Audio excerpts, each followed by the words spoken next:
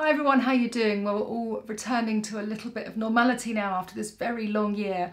My children and most of the children in the UK are now back at school, so my head is a little less busy. And thank you to Canon because they've sponsored my film today, and we're going to be talking about the benefits of being able to film, to vlog, to communicate over this very unique kind of year. And for some of us, we're going to be still working from home for a long time. So whether it's makeup for conference calls or as a makeup artist working with celebrities on a red carpet, I'm going to run through some really great tips on how to kind of balance different textures and products that work really well through the lens.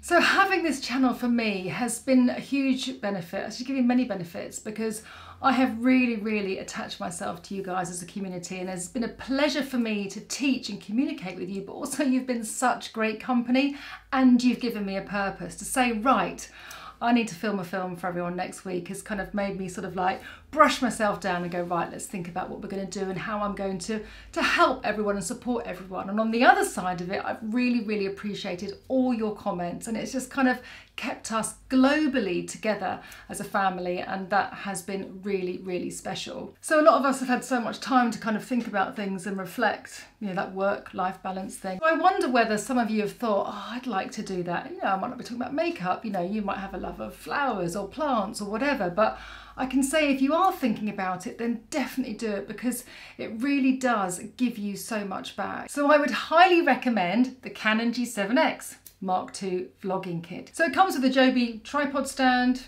SD card, battery, and obviously the camera itself. So I'm a creative person, not a technical person. And when I first started vlogging, I did use my phone, but now I put my phone in the drawer and I just concentrate and use my camera because the quality is so much better. So obviously, if you're filming yourself, you need a camera that's got a tilt-up touchscreen and the autofocus. If you're showing anyone anything to camera, it keeps it in focus. So as you know, I like to film in daylight because I like to keep it real. And you can see how the light goes up and down, but you can see how brilliantly the camera just adapts to that and kind of evens everything out. If you want any more information about this camera, as usual, it's always in the description box.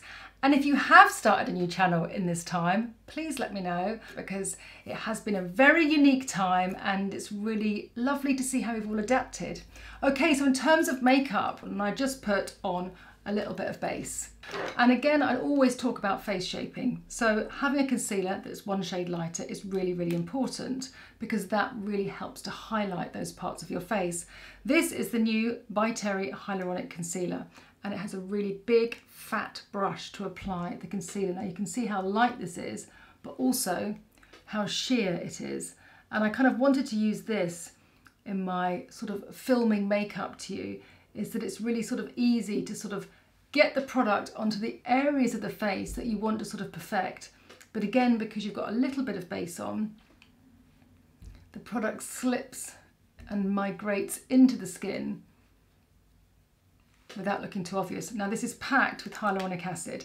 So for instance, if you had a quick Zoom meeting or you were going to be filmed for something, just applying your concealer in these areas, so it's still around the T-zone area, under your eyes, in between the brows, just around your nose, even if you don't need the coverage, it's just nice because it starts to really amplify the shape of your face, and that just kind of enhances your natural beauty. Now I've got quite a red chin here, so I need to kind of eliminate any of the redness there. But rather than doing a whole face of makeup and covering it into, it's actually when I speak to a lot of brides actually, and they're being filmed and photographed, they're like, oh, we need to have the base really heavy. No, you don't. You just need to have those areas of your face that are going to maybe look oily or slightly imperfected, and get those parts of your face nice and perfected, and the rest can just have a little bit of colour and a little bit of glow.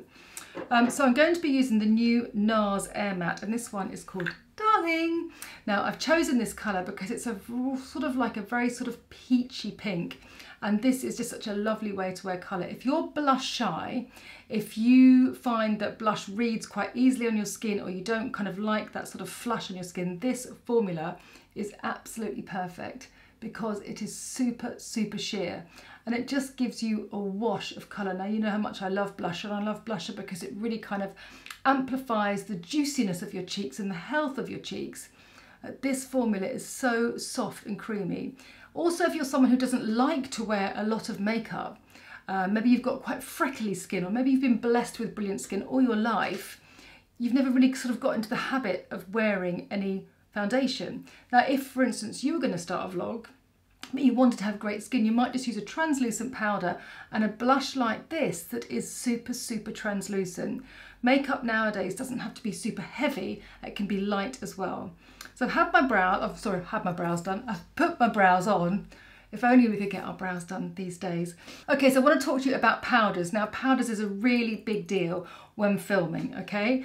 I've got a few here. I've got my MAC Studio Fix, which is a brilliant, brilliant powder, which I use to cover up any blemishes because it's really, really solid and packed full of pigment, so it covers anything. I'm just changing colour. I'm now using the C2, and I'm going to use the Make brush just to really perfect these areas.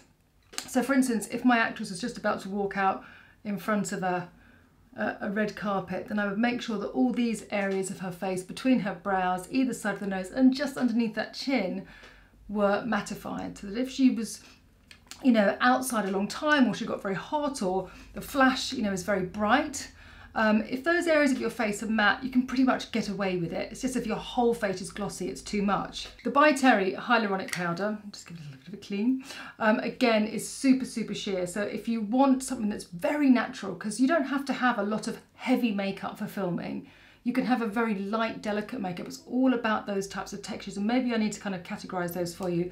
This is brilliant if you just want to knock back a little bit of shine, or maybe your eyelids are a little bit oily and you just want to basically give them a nice smooth surface. And again, with this powder, it just feels so, so soft. Another powder that's amazing for filming is Hourglass, the ambient powder. Again, it's a multi-pigmented powder, and this just gives you an absolutely beautiful sheen. Now, maybe I'll just show you with my brush. You can't really get a sort of flat finish with this powder. Can you see on my forehead? It still just gives a very lovely sheen. Hourglass did the most beautiful metallic-y, soft lit powders. You never look cakey, you never look flat and velvety. So again, if you have maybe slightly dry skin and you don't want to look too matte, this is another option, and it'll pretty much last you a lifetime. It's such a nice base. Now I'm feeling that I'm quite made up with a bit of blush. I'm just going to break that up. And it's that time of year again where the IT Cosmetics Ombre Radiance comes out. I just love this. It's a great transitional bronzer. Applied with a tapered brush, it's going to just break up the foundation base I have. And again, it's very much like the Hourglass Ambient. You can't see it too much, but it just gives you that really lovely soft shape to your face. But it's not heavy at all, again, because there's just so many different types of pigments and it's slightly metallic, but it's really soft. Just try and keep it under the chin, just across the brow, blending into the brush, into the hairline. And I just like to do it just a little bit across my nose. It's very soft and subtle, but it just takes the edge of the paleness from my skin. Now, I've talked about the Pixie palette before, and I love this palette. And I'm just trying to explain to you how easy it is to lift your eyes. Now, if you've got a very small socket, you kind of want to go for the low slung liner. So you always want to put some darkness under your eyes. But if you want to make your eye slightly bigger, you just need to use a tone, for instance, like this, that is just slightly darker, sort of 3 to 4 shades darker than your skin tone to really open out your eye. So just using the tip of the brush here to make my eye just look a little bit more awake. It's keeping the socket clear, but just breaking up that space. Now, all of us have got different eye shapes. I appreciate that, and it's really difficult. And when we can, we'll get lots of different eyes into the studio, and we'll do lots of different faces to show you how to make different eyes up. And if you've got darker skin, then you just need to go obviously darker than your skin tone. But for my skin tone, this works perfectly. So you do that nice, kind of very soft warmth over your socket, and then you just blend it through. Nothing that is very technical. It's just like a very kind of tonal shaping around your eye. But it does make a huge difference, basically because it breaks up any of the same tone in your face. So when someone says, oh, you look a bit pale, you look a bit pasty, it's just because you're probably washed out, but just adding that warmth brings out the colour of your eyes beautifully. So that's a great tip. Another great tip is to use a soft cajole liner in an off-white. Now this one is by Max Factor and it is super, super soft, and just apply this along the waterline because it will take the pink out of your eye. Be careful not to apply it to your lashes, that's really key, because otherwise it gives yourself like grey eyelashes, which obviously is not a look that you want to spend time creating. So that really tends to brighten your eyes, make your eyes look bigger if that's the look you're going for. Again, using a mascara that has a wand with empty channels in can really help you shape your eye. So I'm just giving you tips here, key tips that will kind of give you quick eye shaping effects with zero effort. And one of these, like the Pillow Talk, this is Pillow Talk, Charlotte Tilbury Pillow Talk mascara, I've talked about this lots, will do. You know, same as the Urban Decay and the Beauty Pie mascara, which I love. All have these great empty channels so that when you put the part of the wand that has lots of the mascara and no bristles, it really frames your eye, almost giving you that sort of tight eyelinered look, you know, that quickly. I'm not the type of person who wants to spend, you know, a good few minutes putting on mascara. I like to get a mascara on quickly and effectively, and to give your eyes shape, whatever age you are, having a nice coat of mascara which really helps to frame your eyes is brilliant. Now I want to introduce you to one of my favourite lipsticks at the moment. They're new by Hourglass. Look at this packaging. They are so beautiful and they are refillable. The shade, not surprisingly, is like a peachy shade, and it's again a really beautiful transitional colour. It's called I'm Looking. The reason I love this, just showing you, is that like all the lipsticks that I recommend to you, is that it's got such a nice colour payoff. And it gives me that instant accent to the colour I want on my lips. But it's super hydrating.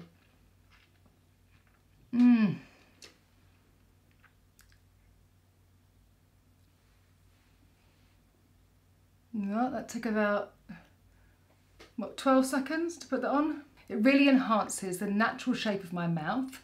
It makes my lips look bigger. It feels really comfortable, and I just love this colour. It's actually turned out to be kind of quite a nice peachy fresh makeup, and I'd be very happy if my makeup looked like that when I was filming, or if I was filming, because to me that looks fresh and healthy but perfected, especially with the skin. So I hope that's helpful. So any other questions about vlogging, filming, having your own channel, what type of makeup to wear when you are being filmed, then I'd love to have a conversation with you below in the comments section. Everything that I've talked about is linked below as always, and please, everyone stay safe, and thank you for helping me get through this last year. Bye for now.